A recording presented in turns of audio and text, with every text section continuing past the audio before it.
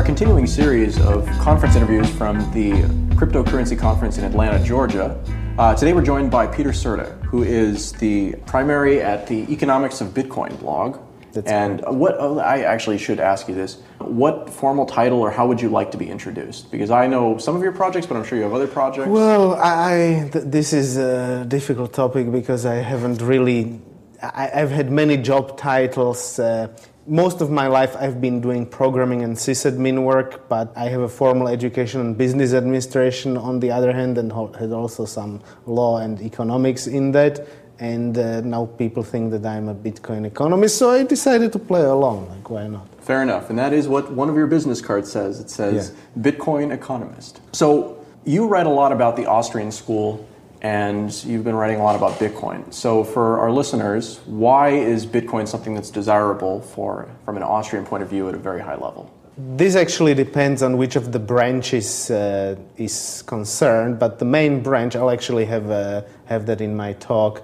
The main branch basically argues that the ideal money is money that has an inelastic supply of base money and that there is full reserve banking. And with Bitcoin is a base, wannabe money with inelastic supply, and it tackles the fractional reserve banking in an unexpected manner, and that is that there is very little demand for deposit banking, what's called.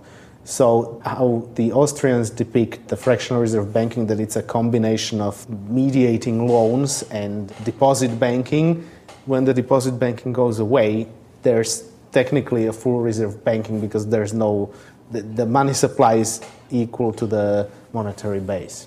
This is an unusual thing that never existed before, but I think Lawrence White, he's one of the Austrians, he made an argument that explains that this is an empirical issue, so he might have thought that hypothetically something like that is possible. So there's definitely a divide within the libertarian community, and sort of as you sort of started getting into as in the mindset, and how people look at libertarianism versus, and how that influences how they're looking at Bitcoin. The stance that I take a lot of the time, and I think a lot of people who I know take, is that it's very bad for the perfect to be the enemy of the good, and that if you sit around and wait for a solution that solves every single problem, you're going to be waiting a long time, and that there are partial solutions out there.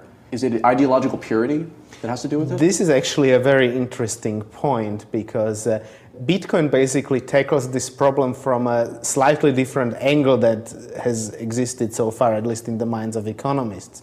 So it might not be perfect, like we know that there are all kinds of problems with it, but some of the problems that were thought to be either unsolvable or difficult to solve, it solves in a very easy way. And so the question is actually what the correct combination of the features of ideal money is, because we probably can't have a perfect money that has everything in an ideal way, but there are two questions: which of the feature sets is more desirable than the others, and the second one is whether that actually will work in reality and sustain itself. Do you think that the conversation is changing as we move forward in time? I mean, is the fact that Bitcoin continues to exist sort of disproving a lot of the skepticism? You're actually taking stuff right out of my lecture. But basically, my impression is that it's kind of like what is ascribed to Gandhi, like first they ignore you, then they laugh at you, then they fight you, and then you win. So with Bitcoin, it's kind of like first it's being ignored and laughed at, then economists simply say quickly that it can't work or it won't work, but it's still there. So then the next step is they make reasons to explain why it cannot work. But what happens next, I don't know, because most of the economists whose opinion I actually am interested in, they haven't really made a strong explanation or strong position regarding this. It's been very interesting watching that, I think. There are definitely some very prominent monetary scholars who you would think would have made statements, would have an opinion about Bitcoin or cryptocurrencies, but not so much sometimes. Yeah, actually, because Bitcoin is difficult to understand if you don't have experience with IT, I can understand how an economist might be confused, but I actually would appreciate more if I value the opinion more or the position if someone says, I don't understand it, so I can't really explain anything about it. Whereas knee-jerk reaction, something like it doesn't fit into some framework, so that's bad. That's not really a scholarly approach. Right. So it's better. But on the other hand, if someone bugs you all the time, say something about it, you might not be able to handle it. Just say something. Yeah. So we've got an economist here, and I'm really curious. There are a lot of hot topics within the Bitcoin space right now, and one of the debates that's going on is the question of whether or not the block size, the maximum block size, needs to change or whether it should stay the same. And this impacts the total transaction volume that we're able to, because if a block is a certain size and each transaction takes a certain amount of space, then you can only scale up so much unless you're increasing the size of the blocks. But there is some complexity to this. What's your take on the issue? Yeah, I understand that this is in a lot of these difficult topics, when I first see it, I think, it's clear, it's like this, but then I think about it more and it's not so straightforward. So I think that the core dev team, they take a rather conservative approach, and I think with respect to Bitcoin, this is probably the better option. If you want to experiment with some changes like the block size, maybe you can create a fork that is has different features, and you try to merge the transactions into that and see how it behaves. What was his name? Peter, I think, the Belgian developer, in the conference 2 years ago, he said that they don't want to make any changes because a lot of people have a lot of money in that, and if something breaks, then they're the poor guys who get the flag.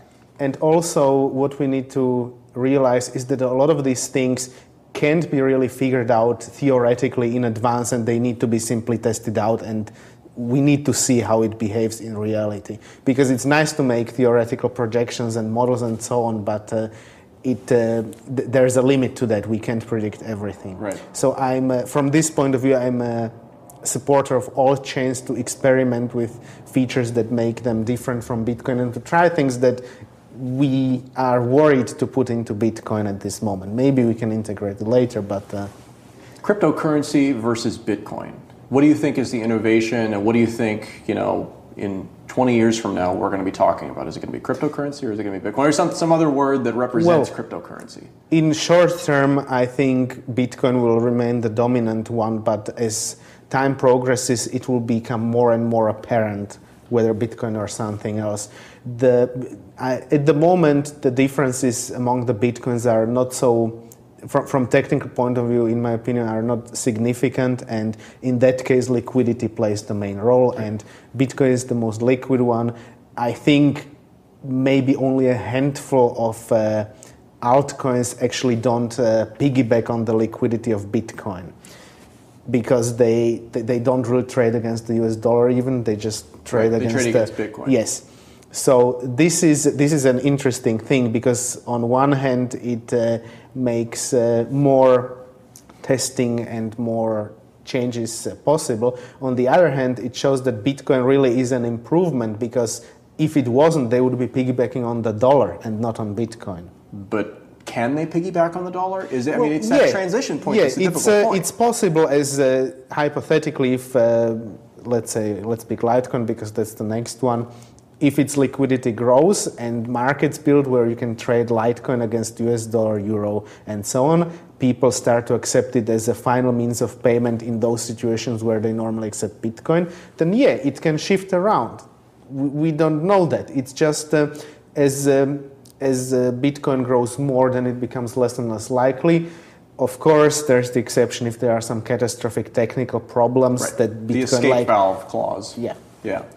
What about improvements? You talked about how how the coins that are out there right now, all but a handful, are very much derived from and dependent on very heavily Bitcoin. But there have been sort of, pokes around. I mean, Litecoin isn't a good example, but Primecoin might be. It does something that's meaningfully different. And one of the things that I've been interested in with regards to altcoins is the idea that because the penetration of Bitcoin is so small, relatively speaking, to the world population, there's lots of room for altcoins that don't even have innovations in terms of technicals, just have innovations in terms of finding new markets to introduce themselves to. And instead of, you see coins like Goldcoin doing this every once in a while, where they'll try to introduce themselves, they'll try to introduce cryptocurrency, and hey, here's Goldcoin, it's the first one you've ever heard about, why don't you buy it? So, to a certain extent, if you have a big enough, an insular enough group, that could actually work, right? Yeah, I actually agree. I made the argument in this. I have about 1.5 pages about this in my thesis. This was long before this debate became polarized, and I make the argument that if something was to overtake Bitcoin, it would either be because either it overcomes it based on the transaction costs, which are these technical improvements, or through liquidity. And liquidity can also be improved if there's like a special niche that makes it more.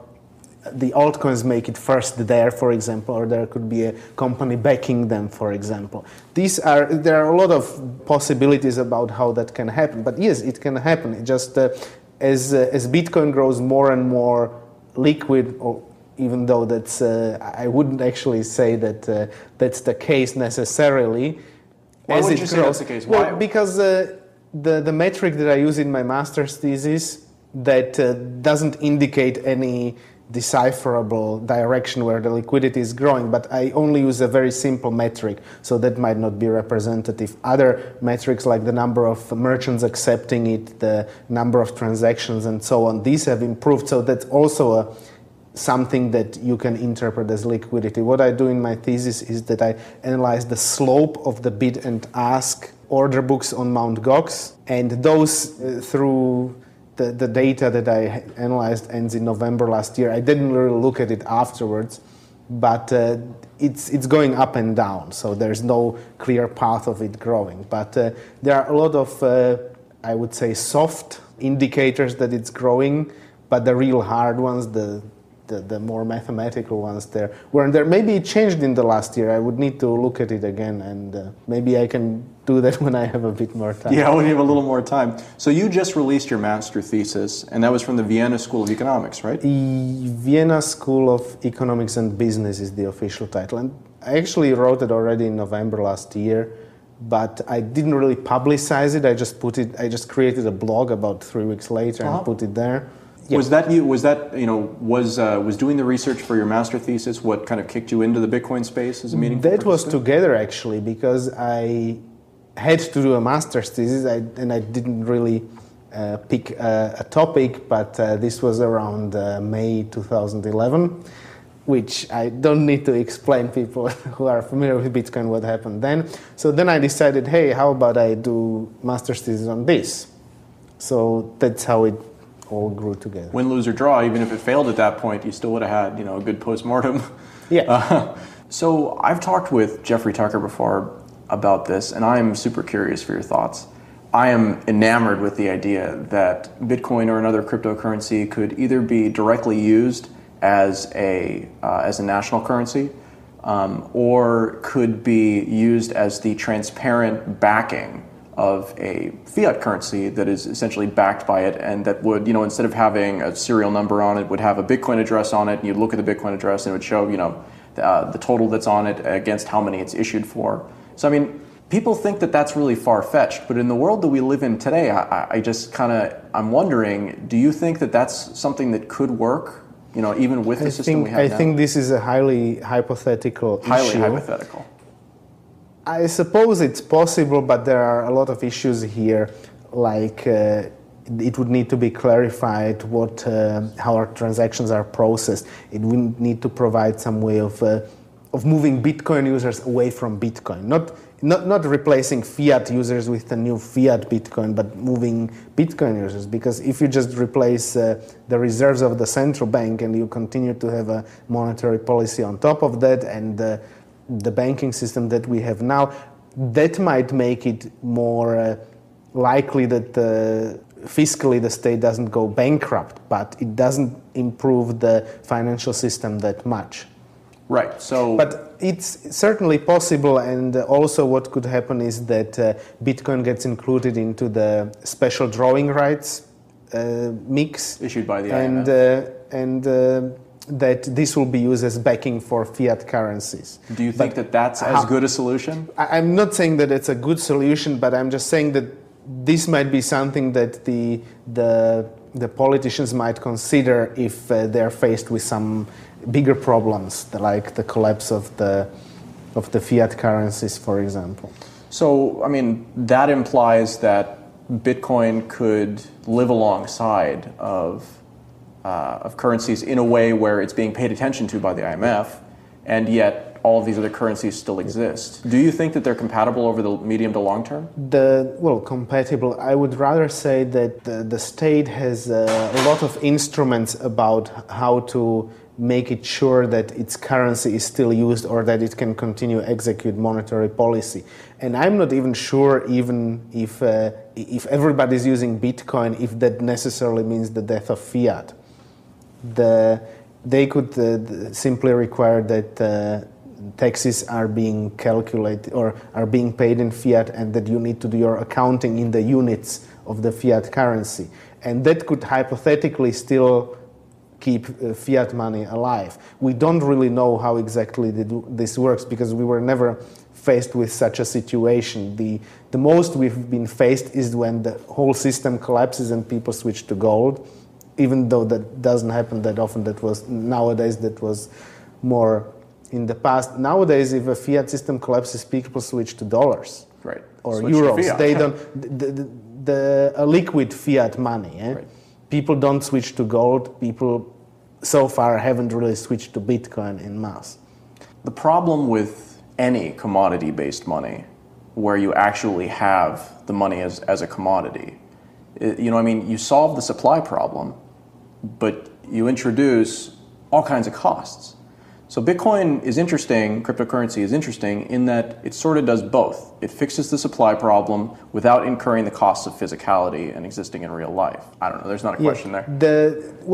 From economic point of view, what matters is how you achieve inelasticity of the base money, is that the production costs are roughly equal to the market price. Right. Yeah?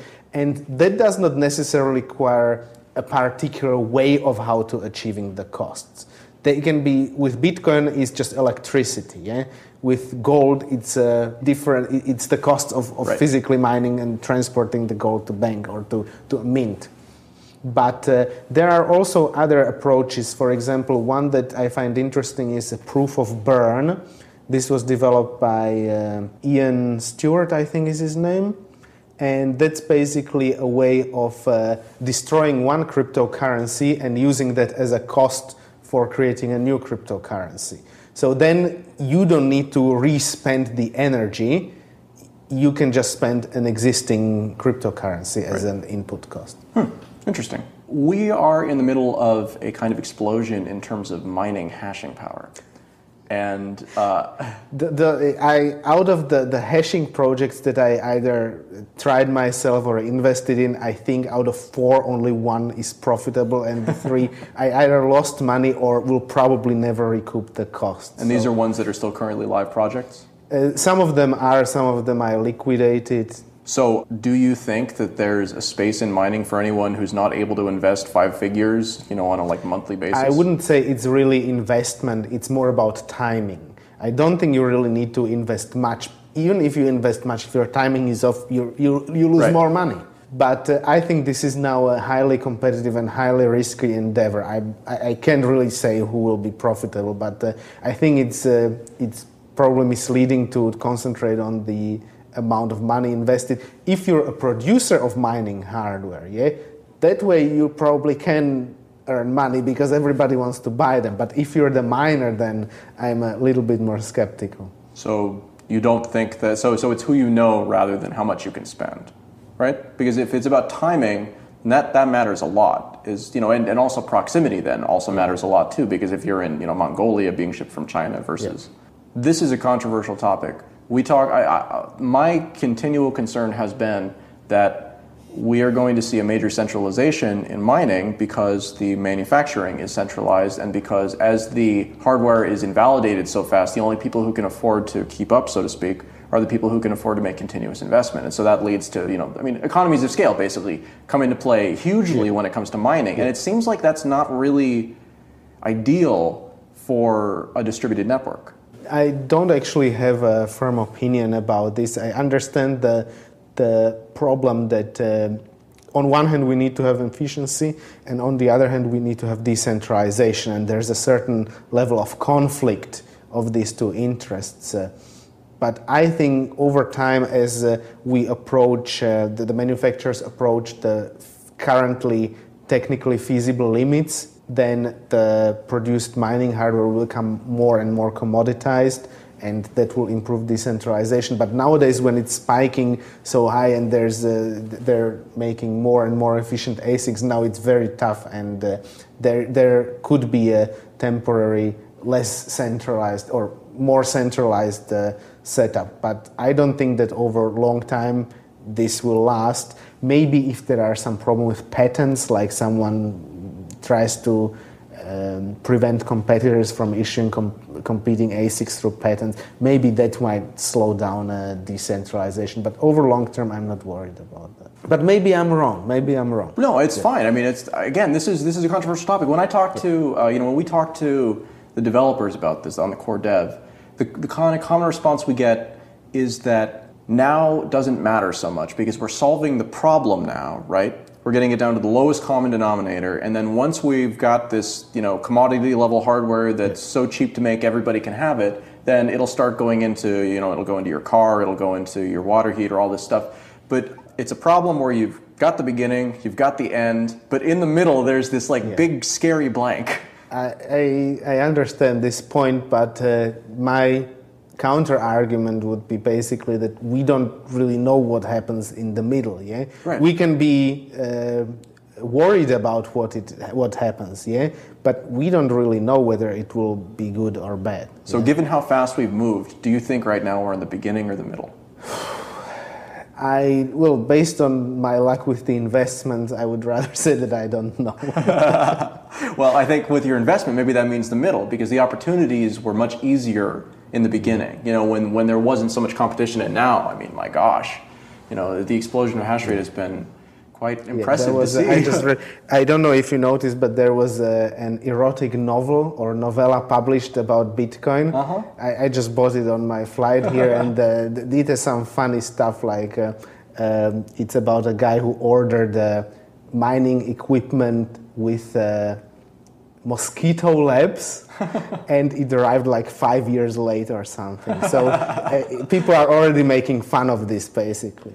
So that is one thing that we really haven't seen too much yet, and I've been a little bit surprised, I gotta be honest with you. There isn't a lot of fiction being written about any of these technologies. There's still fiction, there's still, cyberpunk fiction being written and all these things that are more in the future, but nobody's really writing about, I talk to writers sometimes, I'm like, hey, they're like, I want to talk about Bitcoin because I need someone to kill someone and I wanted to pay for it, and then I was like, you can use Bitcoin for so much more than that.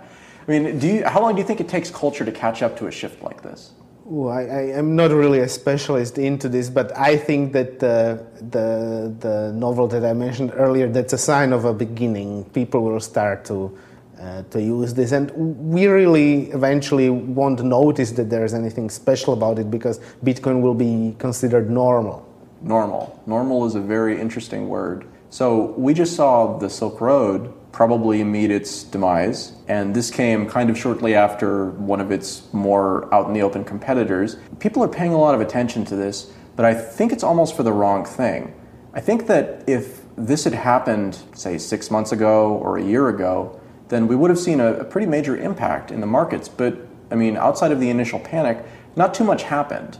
I mean, do you think that this shows that there's some robustness coming into the system? Because, I mean, the same thing could have been said about Mt. Gox. 2 years ago when you were first looking at Bitcoin, Mt. Gox went through a freeze that lasted a week, and it destroyed Bitcoin. I mean, people were paralyzed, and there wasn't anything anybody could do. And, now when Mt. Gox has problems, people just tick the, exclude Mt. Gox from the price on bitcoinaverage.com. So I mean, what is this progression here we're looking at? I think it shows that Bitcoin is becoming less centralized, that Bitstamp is a solid competitor to Mt. Gox, that Black Market Reloaded is a solid competitor to Silk Road. Does it matter that they're solid competitors, or does it just matter that there are alternatives? It needs to be easy to switch, there shouldn't be a vendor lock-in. When there's a vendor lock-in, it's difficult to move to another competitor. That's not really decentralized. But now you can, even if your dollars are stuck at Mt. Gox and you're really into Bitcoins, you just buy Bitcoins, you transfer them out, and it's done. But it's more expensive. It is, but it's you can't have everything perfect. If everything was perfect, then everybody would be using Bitcoin already for everything. But it's a sign of improvement. We can't just think that we'll awake one day and every Bitcoin will be everywhere, everything will be frictionless, there will be no problems with banks, or alternatively no banks. But people are trying to figure out how to compete. They're trying to replicate the good things and not replicate the bad things. And there's also capital pouring in, so this is basically competition. And even though it would be nice on some levels to have a full proper decentralization built into the system, having centralized competitors competing against each other is probably the next best thing that we can have. Are there any other topics that you'd like to cover or anything else? Yeah, actually I wanted to mention there's an altcoin which I find interesting. It's called eMuni. Uh-huh. I don't know if it still exists, or I noticed that it was launched, and it uses a different technique than a blockchain. They call it a block tree, and it has the interesting aspect that it's completely immune to 51% attacks. There's no such thing as a 51% attack with it. But it has other problems. For example, as if I understand correctly, there can't be any mining in it, and if you have conflicting transaction, then the address is blocked. This is basically a method of preventing double spending. But there might be reasons where you want to create a conflicting transaction and override the old one. So people are trying all kinds of things. I think, for example, that how the 51% attack is viewed or treated is a bit misunderstanding, because we don't really need to continue with the rule that the longest blockchain is the authoritative. There are methods of how to, if you avoid this rule, that you can prevent or at least mitigate a 51% attack. So research of 51% attack, I consider that an interesting topic. I don't know how relevant is that. I just think intellectually that's an interesting thing. Do you think that altcoins that have uses beyond currency, so I mean a simple example of this would be Namecoin, a newer example would be Primecoin. Primecoin, well yes Primecoin, but I'm actually thinking there's another one that has basically a social network built into it, right? Where you can, it's like a combination of Bitmessage and a cryptocurrency. I see, I don't know that one. It's a new one, it's called Florin Coin, that's what it is. Oh. And basically it's not that it's inherently a social network, it's that its innovation is it has messages built into it. You can put, I think it's a 128 character long message. And so with a message you can do lots of stuff that people are already doing or trying to do with Bitcoin. It just, then people complain that they're putting junk into the blockchain because it's not real transactions. You know, you mentioned that the developers are reticent to mess with Bitcoin because it's got people's real money in it. So if something like this comes out and actually works, does that mean that it makes sense for Bitcoin to implement it, or it makes sense for it to be left to do its own thing and Bitcoin is this thing that people understand and it's already stable? We don't really know that in advance. I, as an economist, would say it's an empirical issue. It could be that it's more efficient and more useful if it's a separate chain for a particular task. Or it could be that it's better to integrate it. But I think Namecoin, for example, shows, I'm not familiar with the other one that you said, but Namecoin, I think, is a good example of something that really has a utility and that kind of makes sense to put it into a separate chain. As an economist who spends a lot of time focusing on Bitcoin, why are Keynesians still winning the arguments? I mean, like when there aren't often arguments, usually it's just ignoring. But our world, largely speaking, is still being run on Keynesian philosophies and models, even though they've been proven not to work over and over again. Well, economics is a very interesting field because it's probably the only field where you can have the same facts and two economists agree on the facts but draw completely opposite conclusions out of that. So I don't know exactly where Keynesians are winning, but there are some arguments that it simply fits better into the role of a central bank to have a theory that explains that central banks are good and that they can control the economy and make it better. Whereas, let's compare it with the Austrians, for example. The Austrians, all the branches that I know of, basically they say that this shouldn't be done in a centralized manner. So you probably wouldn't hire an economist to run a central bank who thinks that central banks are useless or so it's self-preservation and selection bias. Yeah, exactly. Okay, yeah, gotcha. But there are other schools which are maybe not that widespread, but that also support central banks, like MMT, for example. That's modern monetary theory, right? I'm not an expert in this, but if I understand it correctly, they do support a system where you have a central bank. And monetarists, some of them or most of them, also support a way of executing monetary policy, which implies a central bank, because without central bank, you have basically competition in production. Right. The money supply becomes inelastic and you can't execute monetary policy. Right. So is there anything else that you'd like to cover at this point? I think that theoretical economic research of Bitcoin is lacking and economists should take it more seriously. They don't need to accept it, they just need to treat it seriously, because a lot of them just treat it as something that should be ignored and shouldn't challenge existing views. But what happens with Bitcoin in the future, that for someone who's interested in research, that's not that important. The important thing is that it already exists and that already challenges some of our assumptions and creates an interesting puzzle to solve. It does continue to be a puzzle. Peter Surda, thank you very much for joining us on Let's Talk Bitcoin. Thank you for having me.